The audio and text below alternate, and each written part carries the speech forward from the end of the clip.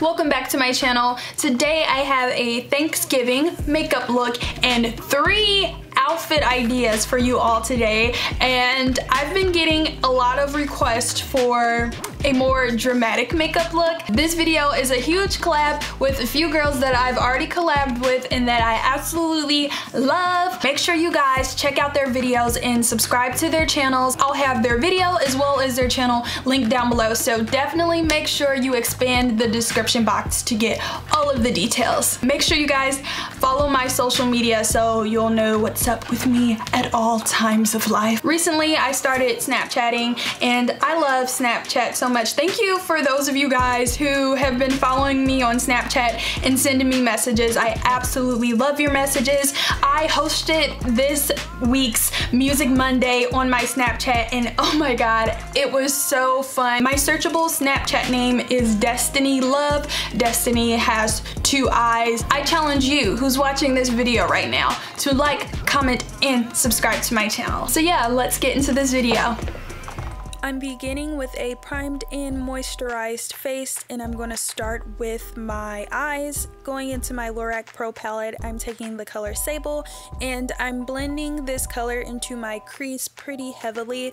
As always, the key to this look is to blend, blend, blend, and blend until you can no longer blend. Next up, I'm taking the color Espresso, and I'm going to blend that right into my crease. Now for this, I'm not going to feather this out as much because I want a cut crease effect since I do have hooded eyes.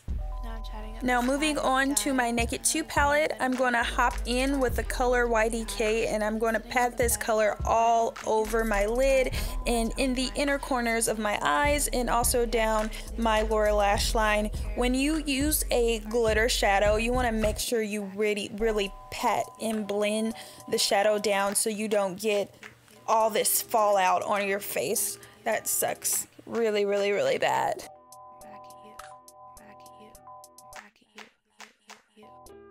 I'm taking the color Busted from that palette and I'm going to smoke out my lower lash line. I really want a nice and vamp effect so my eyes will pop and I will look glamorous. Next, I'm taking a brown eyeliner pencil and I'm just running that down my lower lash line. And I'm popping a cream color on my brow bone to give it a highlight effect.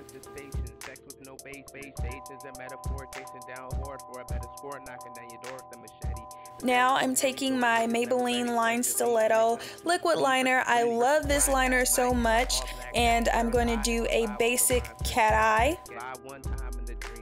And we're done with the eyes. Almost. I'm going to add some Falsies to really vamp up the glam because y'all know how I do. Now I'm speeding through this. I'm putting on my LA Girl Pro Concealer, and then I'm putting on my Bareminerals powder, and I'm highlighting with my favorite NYX concealer, and this is in the color 08.